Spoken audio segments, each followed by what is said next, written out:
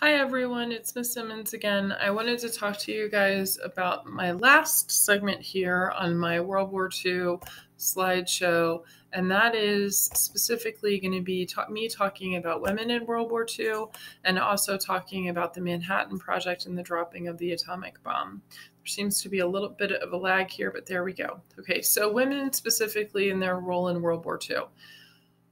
Throughout American history, women have worked mainly in the home, but many women have worked outside of the home. There's going to be a big shift in World War II in the type of work that women do. They're taking on, for the first time in this war, roles that were traditionally seen of as roles that men held in the workforce. And specifically, women building things in factories like planes or tanks or jeeps or trucks, ships, other things. These were jobs that were considered specifically male-dominated fields, and women are taking on those jobs for the first time in World War II. Women are also getting pretty much heavily involved in the military. They're not seeing combat duty. They would not have been allowed to have served in that sense, but they are doing clerical work in the military. Some of them are pilots delivering planes from munitions factories directly to military bases. And so women are becoming more and more involved in the workplace outside of the home. About 350,000 women worked directly for the military during World War II, and about 5 million women, total entered the workforce between 1940 and 1945. We have up here an image that shows the different types of jobs that women took on in the military. So this first woman, she's representing Rosie the Riveter. A riveter is someone who is putting together major pieces of equipment, whether it's a ship or a plane. She's riveting specifically things together that can be used in weapons of war. This next woman is a nurse. In World War II, over 1,600 women as nurses received recognition for courage under fire. So while they didn't serve in combat duty, they certainly saw combat duty as nurses and sometimes directly helped men who were serving in combat duty as nurses out in the fields helping people. Then you have all these women right here who are representing different branches of the armed forces. You have WACs, who are Women Auxiliary Corps in the Army. You have WAVES, who are women serving in the Navy. You have WASPs, who are women service pilots serving for the Air Force. And you have women specifically serving in the Coast Guard as well. The main job that women held in the military were clerical jobs, meaning they acted as secretaries or communications people. They might be transmitting messages via phones. They mainly worked in offices. The second largest group of women working outside of the home in World War II were women working in defense plants and factories. And those are the Rosie the Riveter type of women who are serving in World War II. By 1943, the majority of people who built planes were actually women in the United States. Pilots also flew planes directly from factories to military bases. I know you guys can't see this particular poster, but it's a mother talking to her daughter saying, "He'll be home sooner now that you're in a wave."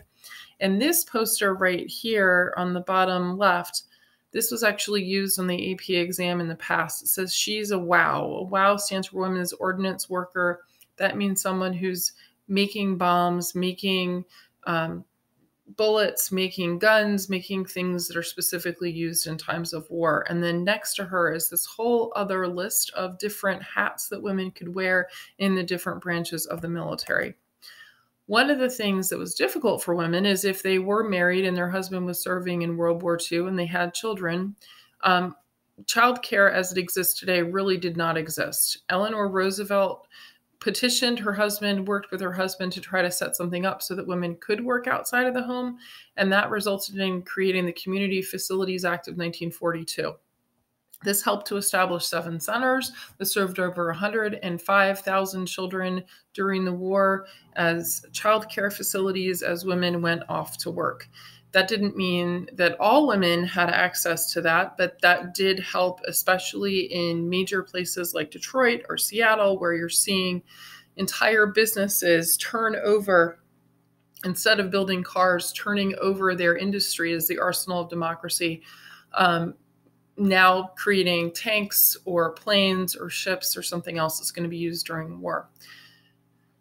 One of the interesting things that I found in my research is that while nylons were not available for women, and certainly food is being rationed and gasoline is being rationed during World War II, one thing that the government decided never to ration was makeup, because the idea was that women needed to appear feminine for wartime morale. And so women could constantly buy as much makeup as they wanted to, and they were expected to appear in public as a feminine person, depicting their role in whatever they were doing to support the war effort.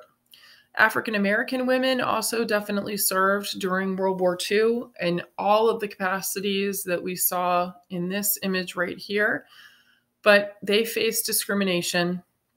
Oftentimes, you would have white women who refused to work next to or with African American women in munitions plants, and African American nurses could not help white soldiers at all. They could only help African American soldiers. Remember, World War II is the last war where units are completely segregated. The Korean War is the first war where we have integration of the military. One of the things that happens after World War II is that, especially in factory jobs, women were laid off in large numbers. And the idea was, as men were returning home from World War II, those jobs needed to be opened up for men returning home. Most women, when polled, asked if they wanted to stay on the jobs. About 75% of them in several polls said that they wanted to stay on working in that capacity that they had worked during the war.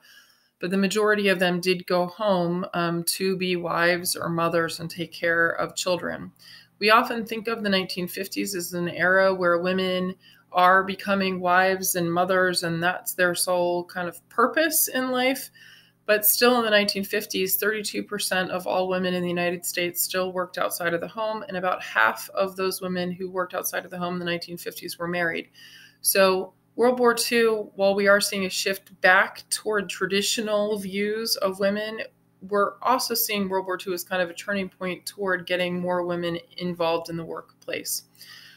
Women in World War II were definitely paid less than men doing the exact same job. And up here, you can see this poster lays out exactly, if you were a woman working as a wave, what would your specific salary be? So that's pretty much traditional way of looking at how women were specifically paid during World War II. The last thing I want to talk about is the Manhattan Project. So one of the things that happened even before the United States was involved in the war is Albert Einstein, who had immigrated to the United States. He was ethnically Jewish, came to the United States and worked in several universities. He warned in August of 1939 in a letter to President Roosevelt that Germany was developing a superweapon. And specifically, Einstein cited the work of several very notable physicists who were working with uranium to figure out ways to split atoms and use that capability to be able to make this super weapon. And Einstein warned FDR that this work was going on. FDR took this to mean that the United States should, in fact, also develop a superweapon in case Germany had one, so that we could combat that attack that Germany might place on the United States. This led to the creation of the Manhattan Project. The Manhattan Project happened over several places in the United States. Probably the most famous place where the Manhattan Project took place was in Los Alamos, New Mexico, because that's where the bombs were actually created and tested. But a lot of research was also done at Oak Ridge, Tennessee, and also in Washington State. And there were all kinds of people working on this. Many people did not understand the overall effort of what they were trying to create. They knew the specific job that they were working on. It was so secretive to work on the Manhattan Project that Vice President Truman didn't even find out that the Manhattan Project existed until after FDR passed away. And he is the one who ultimately made the decision to use the atomic bomb, dropping that on Japan in August of 1945. In this image you see up here, you can see a sign that was at Oak Ridge, Tennessee, and it has Uncle Sam kind of overlooking the people as they're leaving and 3 different monkeys. It says, what you see here, what you do here, what you hear here, when you leave here, let it stay here. This kind of really emphasizes the top secret nature. And while this I cannot get rid of right now, but if you go to the Google slide that I posted on Classroom, you can see this map and you can see specifically where the Manhattan Project was being worked on in the United States. So toward the end of FDR's life, he had met with the other Allied powers at Yalta. That's the last major conference that FDR attended with the other major Allied powers, specifically meeting with Churchill and Stalin at Yalta. And they decided many things at Yalta. One of the things they decided is what was going to happen to Eastern Europe after the war was over, as Stalin had taken his troops from the Soviet Union eastward and liberated Berlin in the eastern part of Germany. So they discussed what was going to happen to all of that territory. They also created the UN out of the Yalta Conference. But one of the other major things that they discussed at Yalta is what exactly was going to happen in the war in the Pacific and whether or not the Soviet Union would get involved in the war in the Pacific. FDR left Yalta and he died on April 12th, 1945. The Potsdam Conference is the last major conference of Allied powers. It happened after Germany surrendered on May 8th, 1945. The Potsdam Conference took place in July and August of 1945. And at that Potsdam Conference, part of the discussion centered around when the USSR would get involved in the war in the Pacific because Germany had been defeated. The Soviet Union had lost more lives than any other country in World War II and was kind of recouping from their losses, but Stalin did promise to come in the war in the Pacific. Truman made the decision to drop the bomb on Hiroshima and Nagasaki before that took place. It's one thing to remember is initially this bomb was created as a response to the idea that Germany was creating such a super weapon. There's no evidence to suggest that Japan was developing any sort of super weapon whatsoever. Truman made the decision to end the war in Japan, in the Pacific with Japan. He felt that it would end the war much faster if he used the 2 atomic bombs that we had created. And up here you can see a photograph of both of these bombs. The one right here is called Little Boy. Little Boy is the one that was dropped on Hiroshima on August 6, 1945. Fat Man was dropped on Nagasaki on August 9th. Prior to dropping either bomb, Truman asked Japan to surrender or face prompt and utter destruction, and Hirohito did not surrender before or after Little Boy was dropped, but did surrender after Fat Man was dropped on Nagasaki. To show you the destruction that specifically happened in Japan because of the dropping of these bombs and the death toll, you see 66,000 people dying in Hiroshima just from the initial blast. 39,000 died from the initial blast at Nagasaki. Thousands more died later. It's estimated that 180,000 people died from the blast at Hiroshima. And you can see in some of these images the destruction left behind at Hiroshima. 13 square kilometers of the city was completely flattened after that one bomb was dropped. And again, if you go to the Google Slides itself, this box won't be there, but you can see this aerial photograph where that is dropped. And that brings us to the end of World War II. We're going to talk more about the dropping of the atomic bomb as we get into the start of the Cold War. To me, the dropping of the atomic bomb really is kind of the start of the Cold War. So you'll hear more about this later. Hope you guys have a great day. Bye-bye.